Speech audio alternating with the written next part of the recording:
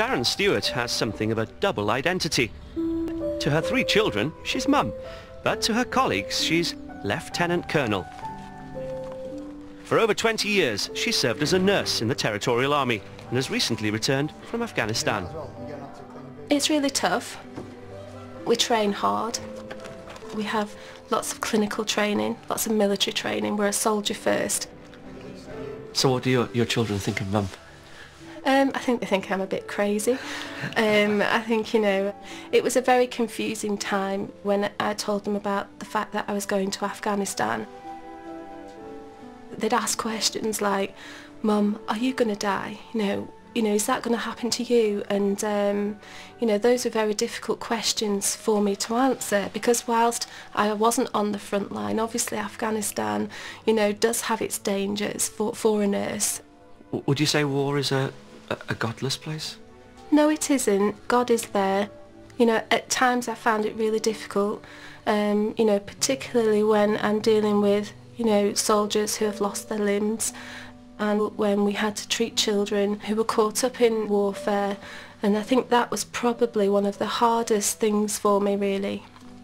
And when you have a child to care for, through no fault of their own, who's injured, you do question your faith. You do question, God, why are you letting this happen?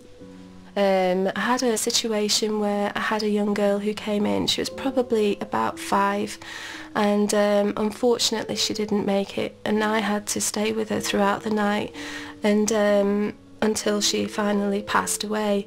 And just seeing her tiny hands, and I was really scared. I was really frightened, because I thought, I've never seen a child die before, And I think because I'd been questioning God all the time, the first thing that came into my head was to say the Lord's Prayer. And that gave me real strength. And it was at that time that I actually knew God was with me. I witter quite a bit. I'm always talking to him upstairs and just kind of, look, God, please, I remember looking at my hands and saying, please give me strength, to do what, what I can, really. So we're celebrating Mothering Sunday. What does your mum mean to you? She means a lot, yeah.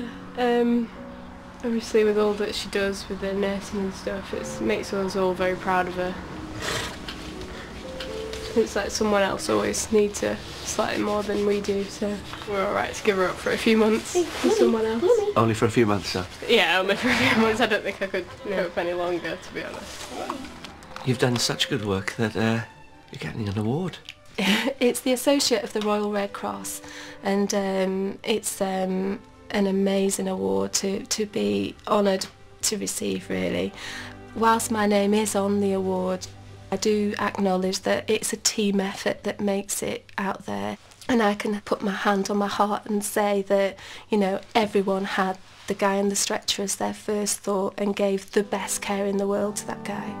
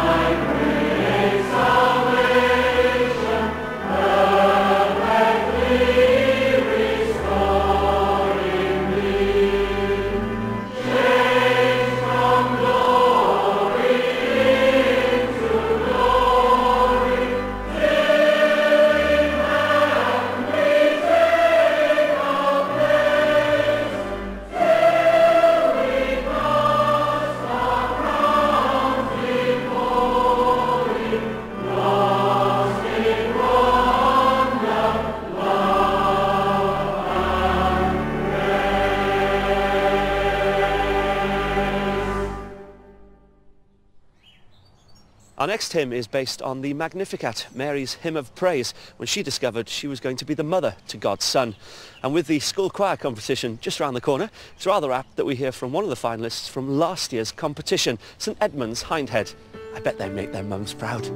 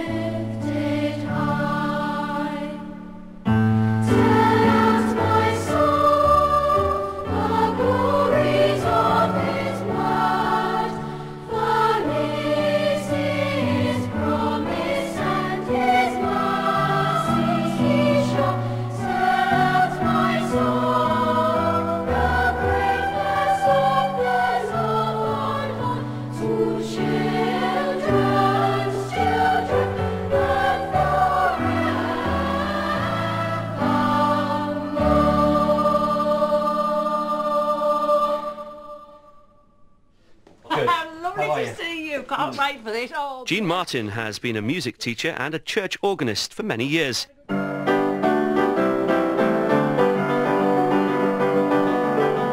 when she auditioned for Britain's Got Talent last year, no one could have predicted what was going to happen. Brilliant.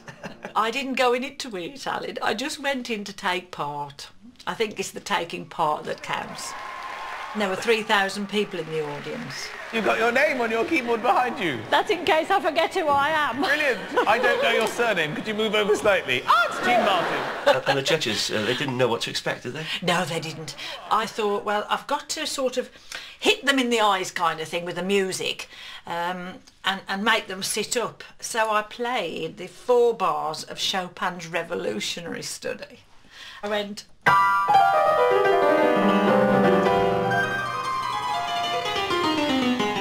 And their eyebrows all shot up. David Hasselhoff leaned back and Michael was frowning and Amanda was sort of staring straight. And then, of course, I went...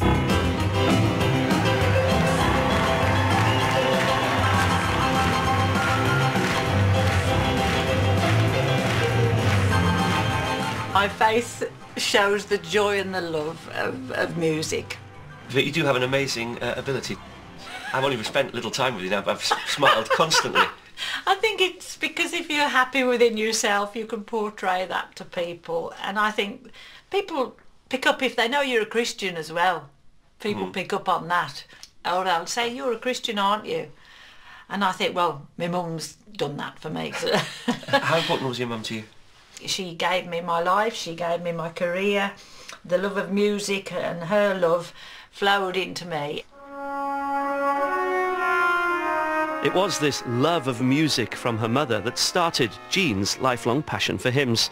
And I'll be finding out more after our next hymn.